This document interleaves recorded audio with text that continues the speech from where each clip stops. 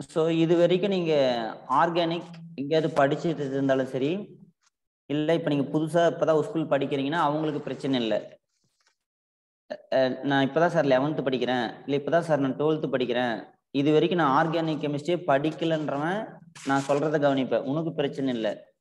Suppose repeaters இருக்கிறீங்க, இல்லை நான் ஏற்கனவே கொஞ்சம் படிச்சுன்னு இருக்கேன், அது உங்க ஒரு மெத்தட் இருக்கும், அதை மறந்துடணும். ஓகேவா? இப்போ நீங்க பிளாங்கா நான் என்ன சொல்றேனோ அதை கேளுங்க. ஏன்னா வே ஆஃப் டீச்சிங்னு ஒன்று இருக்கு. ஸோ ஜென்ரல் ஆர்கானிக் கெமிஸ்ட்ரிக்கு வந்து இப்போ நான் ஒரு மெத்தட்ல சொல்லி தருவேன், நீங்க உங்களுக்கு தெரிஞ்ச மெத்தட் வச்சு கன்ஃபியூஸ் ஆகிக்கூடாது. நான் சொல்றதை அப்படியே நம்பிக்கணும், அப்படியே கேட்டுக்கணும்.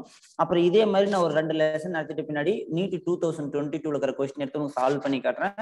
அப்போ உனக்கு ஒரு கான்ஃபிடென்ட் கிடைக்கும். கரெக்டா? சப்போஸ் எனக்கு ஏற்கனவே கொஞ்சம் நாலேஜ் இருக்கு அப்படின்னா அதை வந்து இது கூட மிங்கிள் பண்ணி தப்பா புரிஞ்சிக்காத. நான் சொல்றதை தெளிவா புரிஞ்சுக்கிட்டு அதையும் அடுத்தது நீ எடுத்து வச்சுக்கோ. உனக்கு எது பெஸ்ட்னு தோணுதோ அதை ஃபாலோ பண்ணிக்கோ. கரெக்டா? புதுசா படிக்கிறவங்களுக்கு பிரச்சனை வர கன்ஃபியூஸ் ஆகிற மாதிரி இருக்கும். ஸோ நான் இப்போ ஸ்டார்ட் பண்றேன், கவனிங்க. கரிம வேதியியல் அப்படின்னு சொல்லுவாங்க.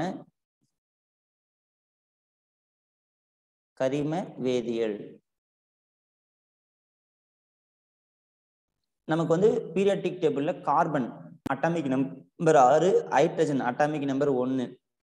ஸோ கார்பனும் ஹைட்ரஜனும் கம்பைன் ஆகி ஜாயின் பண்ணி ஏதாவது உங்களுக்கு ஒரு மாலிகுல்ஸ் ப்ரொடியூஸ் ஆகுது, ஹைட்ரோ கார்பன் சொல்லுவாங்க. ஏன்னா ஹைட்ரஜனும் கார்பனும் ரியாக்ட் கிவ்ஸ் ஹைட்ரோ கார்பன், அதனாலதான் பேரே ஹைட்ரோ கார்பன் வச்சாங்க. ஸோ இதை தான் நீங்க கரிம வேதியியல்னு சொல்றீங்க. கார்பன் ஹைட்ரஜன் மட்டும் சேர்ந்து n நம்பர் ஆஃப் காம்பவுண்ட் சொல்லுவாங்க, அதாவது நிறைய காம்பவுண்ட் உருவாக்குது இந்த. ஏன்னா ஏன் அந்த மாதிரி ரீசன் கேட்டீங்கன்னா, கார்பனுக்கு சங்கிலி பிணைப்புன்னு சொல்லுவாங்க, அதாவது சங்கிலி தொடராக்கும் பண்பு, சங்கிலி தொடர் பண்புன்னு சொல்லலாம். இது என்ன பேருனா இங்கிலீஷ்ல கேட்டினேஷன் சொல்லுவாங்க. கேட்டினேஷன் ப்ராப்பர்ட்டி வந்து இந்த கார்பனுக்கு அதிகம். ஓகேங்களா? அதாவது இருக்கிற எலமெண்ட்லயே கார்பன் மட்டும்தான் 20 கார்பன் கூட ஜாயிண்ட் ஆகும், மற்ற எந்த எலமெண்ட் 8 பேர் கூட ஜாயிண்ட் ஆகும். அதனால சல்ஃபர் வந்து SE8 சொல்லுவீங்க. ஸோ இந்த மாதிரி சங்கிலி மாதிரி ஜாயிண்ட் ஆகிட்டே போறதுனால இது சங்கிலி தொடர் பண்புன்றாங்க, இங்கிலீஷ்ல கேட்டினேஷன் சொல்லுவீங்க. ஸோ அது ஒரு ரீசன். ஓகேங்களா? ஏன் வந்து நிறைய காம்பவுண்ட ஃபார்ம் பண்ணுது அப்படின்னா கார்பனுக்கு வந்து கேட்டினேஷன் ப்ராப்பர்ட்டி ஹையா இருக்கு. ஓகேங்களா? அப்ப நம்ம கரிம வேதியியல்னு என்ன சொல்றோம்? கார்பன் ஹைட்ரஜன் மட்டும் நீங்க எங்கேயாவது இருக்கிற மாதிரி ஒரு மூலக்கூறோ ஒரு காம்பவுண்டோ பாக்குறீங்க அப்படின்னா டெஃபினட்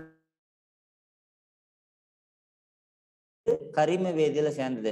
இதை கார்பன் ஹைட்ரஜனை தவிர நீங்க எதை படிச்சாலும் சரி அது எல்லாமே வந்து கனிம வேதியியல சேர்ந்தது. இப்ப புரியுதா என்ன டிஃபரெண்ட்னு? கரிம வேதியியலுக்கும் கனிம வேதியியலுக்கும் என்ன டிஃபரெண்ட்னு புரியுதா? சரி சார், புரியுது. ஓகே. ஸோ மேக்சிமம் வந்து கார்பன் ஹைட்ரஜன் இருக்கும், இது கூட சில ஹெட்ரோ ஆட்டம் இருக்கும், ஆக்சிஜன், நைட்ரஜன், ஆலஜன் இதெல்லாம் வரும். ஓகேங்களா? நமக்கு மெயினா கார்பன் ஹைட்ரஜன் இருந்தாவே அது வந்து ஆர்கானிக் காம்பவுண்ட்ல வரும். சில இடத்துல இந்த மாதிரி ஹெட்ரோ சைக்கிளுக்கும் வரும், கார்பன் நைட்ரஜன் வித் ஆக்சிஜன், இல்ல carbon nitrogen with nitrogen, carbon nitrogen with halogen, இப்படி வந்தாலும் கரிம வேதியியல். ஸோ பொதுவா கார்பன் நைட்ரஜன் வந்துச்சுனாவே அவங்க எங்க சேர்த்திருவாங்க? கரிம வேதியில சேர்த்திருவாங்க. ஓகேவா? ஸோ இப்போ இதுல நமக்கு என்ன தெரியணும் அப்படின்னா, எப்படி சார் நம்ம இதுல நாமன் கிளேச்சர்னு ஒண்ணு சொல்லுவாங்க. ஓகேங்களா? ஸோ என்ன அப்படின்னா, இது ரொம்ப ரொம்ப இம்பார்ட்டன்ட். இப்போ நீங்க எப்படி அணைவு சேர்மங்களுக்கு நாமன் கிளேச்சர் படிச்சீங்களோ அதே மாதிரி ஆர்கானிக் கெமிஸ்ட்ரிக்கு நாமன் கிளேச்சர் இருக்கு. இது வந்து 11th ஜெனரல் ஆர்கானிக் கெமிஸ்ட்ரி கரிம வேதியியலின் பொதுவான அடிப்படைகள் லெசன்ல வச்சிருப்பாங்க. இது நமக்கு தெளிவா தெரிஞ்சா ஒரு 8 லெசன் நம்ம வந்து படிக்க வேண்டியதே இல்லை. மீனிங் வந்து என்னன்னா, இந்த விஷயம் தெரிஞ்சா அங்க மேக்ஸ் மாதிரி டக்கு டக்குன்னு போட்டு போயிடலாம். அதனால இங்க நல்லா ப்ராப்பரா கவனிங்க. ஸோ நாமன் கிளேச்சர்னா என்ன? பெயரிடுதல் முறை. எப்படி பெயரிடுதல் முறை? பெயரிடுதல் முறை பெயர் வைக்கும் முறைன்னு அர்த்தம். ஓகேங்களா?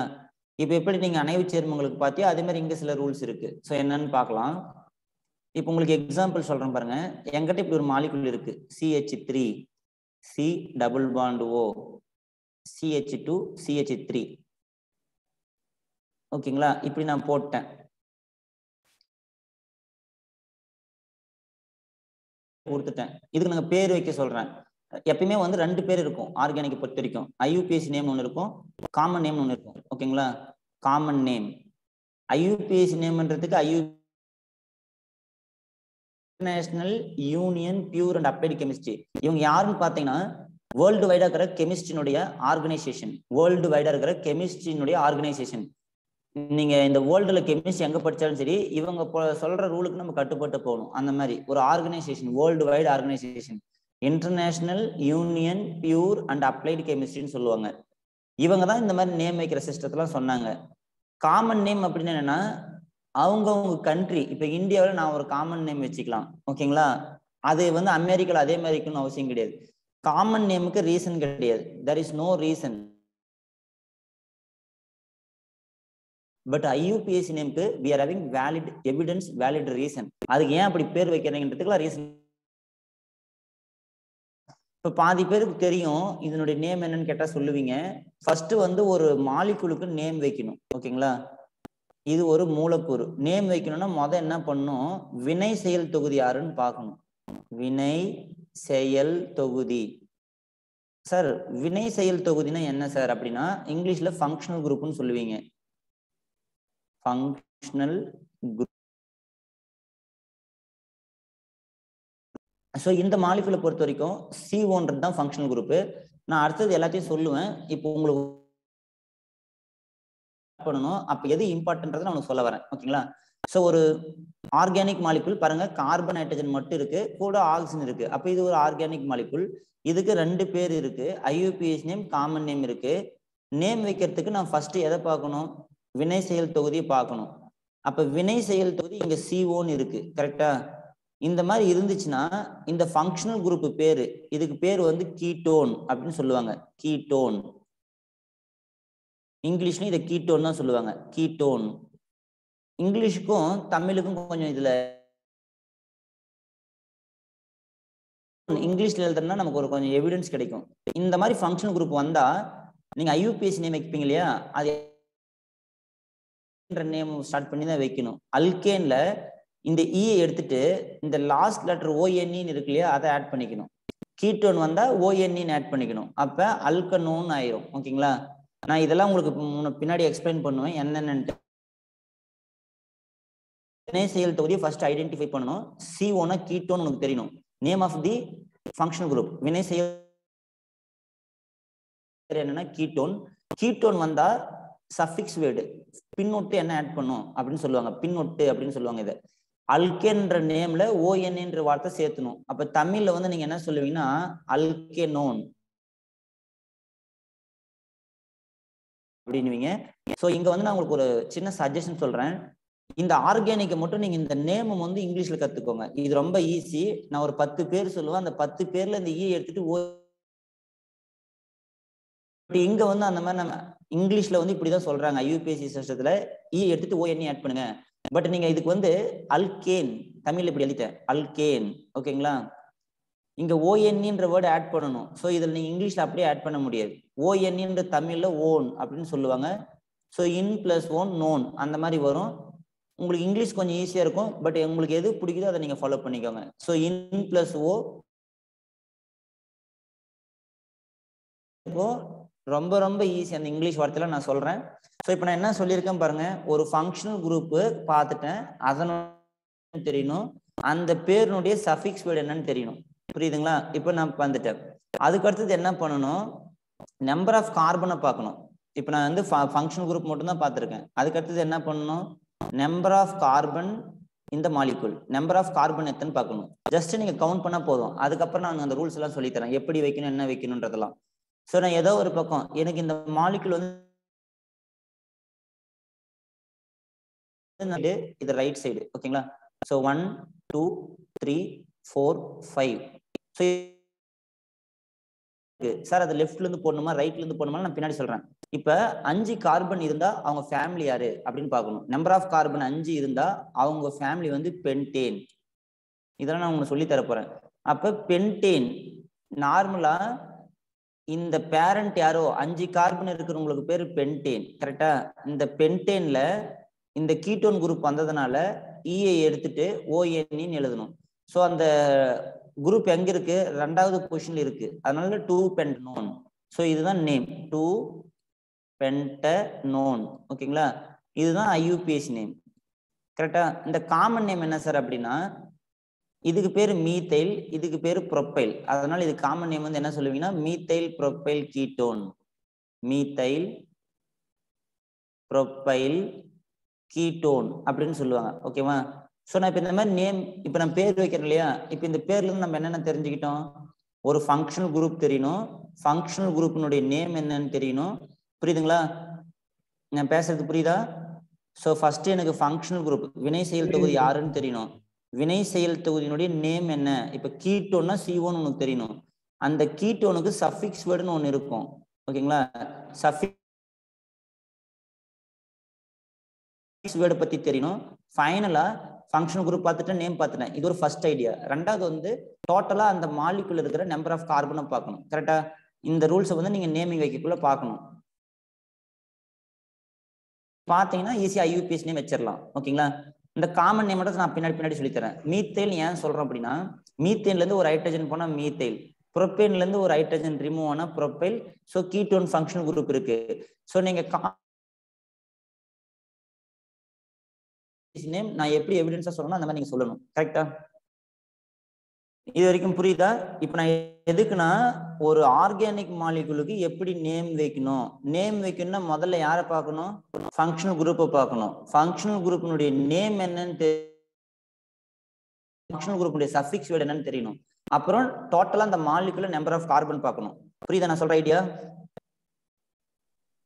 புரியுது. ஓகே, ஸோ இன்னைக்கு நான் ஒரே ஒரு பேசிக் மட்டும் சொல்லித்தரேன். என்ன அப்படின்னா, என்னுடைய நம்பர் ஆஃப் கார்பன், ஓகேங்களா, நம்பர் ஆஃப் கார்பன் வச்சு நான் ஒரு சில பேர் சொல்றேன். ஓகேங்களா? ஸோ இது என்ன சொல்றேன் அப்படின்னா number of carbon. So number of carbon வந்து 1 இருந்தா நீங்க வந்து மீத்தேன் சொல்லணும். அவங்க ஃபேமிலி யாருன்னா மீத்தேன். நம்பர் ஆஃப் கார்பன் 2 இருந்தா ஈத்தேன். ஸோ இந்த ஸ்பெல்லிங் பார்த்துக்கோங்க. இதுதான் திருப்பி இந்த 10 பேர் வந்து உங்களுக்கு தெரிஞ்சா நீங்க எதனாலும் படிக்கலாம். ANE முடியும். சார் ANEனா என்ன மீனிங் அப்படின்னா, ஆர்கானிக்கை பொறுத்த வரைக்கும் கார்பனுக்கு வந்து 4 வேலன்ஸ் இருக்கும். இது 4 பாண்டை கிரியேட் பண்ணும். இந்த 4மே சிங்கிள் பாண்டா இருந்தா அதுக்கு பேர் சச்சுரேட்டட் சிஸ்டம்னு சொல்லுவாங்க. ஓகேங்களா? சச்சுரேட்டட் சிஸ்டம் அப்படின்னா பூர்த்தி அடைந்த அமைப்புன்னு சொல்லுவாங்க. சிங்கிள் பாண்டா இருக்கணும். ஓகேங்களா? ஸோ சச்சுரேட்டட் சிஸ்டம்ன்றதுனால தான் ANEன்னு வரும். அப்போ மீனிங் வந்து என்னன்னா, ஒரு கார்பன் வந்து சிங்கிள் பாண்டை மட்டும் கிரியேட் பண்ணுதுன்னு அர்த்தம். 4 பாண்டை கிரியேட் பண்ணிருக்கு அப்படின்னு அர்த்தம். ஸோ நம்பர் ஆஃப் கார்பனை வச்சு நான் ஒரு பேர் சொல்றேன். இவங்க வந்து ஃபேமிலி. ஓகேங்களா? ஒரு கார்பன் இருந்தா அந்த ஃபேமிலி பேர் மீத்தேன், 2 கார்பன் இருந்தா ஈத்தேன், 3 கார்பன் இருந்தா புரோப்பேன்.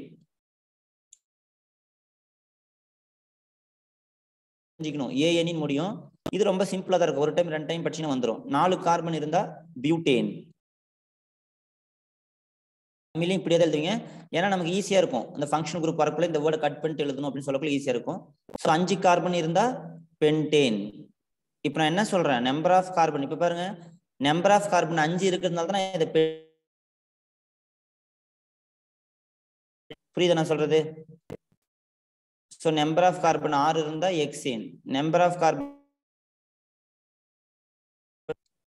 எப்டேன், நம்பர் ஆஃப் கார்பன் 8 இருந்தா ஆக்டேன், நம்பர் ஆஃப் கார்பன் 9 இருந்தா நோனேன், நம்பர் ஆஃப் கார்பன் 10 இருந்தா டெக்கேன். வந்து நம்பர் ஆஃப் கார்பன் மட்டும் தான் பார்க்கணும். இப்ப பாருங்க, நான் இந்த இதுல பார்த்தேன். ரெண்டாவது என்ன சொல்லியிருக்கேன், நம்பர் ஆஃப் கார்பனை பார்க்கணும். ஃபங்க்ஷன் குரூப் நேம் சஃபிக்ஸ் எல்லாம் கண்டுபிடிச்ச உடனே என்ன பார்க்க சொல்லியிருக்கேன், நம்பர் ஆஃப் கார்பன் 5 இருக்கு. ஸோ பென்டேன் சொன்னா கிளியரா? ஓகே. ஸோ இன்னைக்கு நான் ஒரே ஒரு இதுதான் ஆர்கானிக்ல சொல்லி கொடுத்துருக்கேன். நம்பர் ஆஃப் கார்பன் இப்ப நான் நெக்ஸ்ட் கிளாஸ்ல கேட்கறேன். நம்பர் ஆஃப் கார்பன் 4னா ஃபேமிலி யாரா இருப்பாங்க? Butane sir. அவ்வளவுதான். சோ இந்த 10 பேரை நீங்க படிச்சுக்கிட்டீங்கன்னாவே ஆர்கானிக்ல எல்லாமே தெரியும். நான் அப்படியே ஸ்டெப் பை ஸ்டெப்பா சொல்லி தருவேன். இந்த பேர்லாம் யூஸ் பண்ணுன்றதுக்கு தான் இங்க ஒரு எக்ஸாம்பிள் எக்ஸ்பிளைன் பண்ணிருக்கேன். புரியுதா நான் பேசுறது? புரியுதா? ஒரு மாலிகுலுக்கு நேம் வைக்கணும்னா ஃபங்க்ஷனல் குரூப் தெரியணும், ஃபங்க்ஷனல் குரூப்பினுடைய நேம் தெரியணும், ஃபங்க்ஷனல் குரூப்பினுடைய சஃபிக்ஸ் வேர்டு தெரியணும், டோட்டல் நம்பர் ஆஃப் கார்பன் அந்த மாலிகுல் எவ்வளவுன்னு தெரியணும். ஸோ நான் இப்போ உங்களுக்கு ஃபங்க்ஷனல் குரூப் இன்ட்ரடியூஸ் பண்ணல, ஃபங்க்ஷனல் குரூப்புடைய சஃபிக்ஸ் வேர்ட்ல இன்ட்ரடியூஸ் பண்ணல, 1 by 1 தான் போக முடியும். ஸோ இன்னைக்கு நான் உங்களுக்கு இன்ட்ரடியூஸ் பண்ணது நம்பர் ஆஃப் கார்பன் 1 to 10 இதுதான் உங்களுடைய ஹையர் செகண்டரி லெவலுக்கு நீட்லயும் ஐஐடி ஜேயிலையும் கேட்கறது. ஓகேங்களா? ஸோ ஹையர் செகண்டரி லெவலுக்கு நம்ம இந்த படிச்சா போதும். கரெக்டா? So 1லேருந்து suppose number of carbon 7 இருந்தா உங்க ஃபேமிலி யாரு?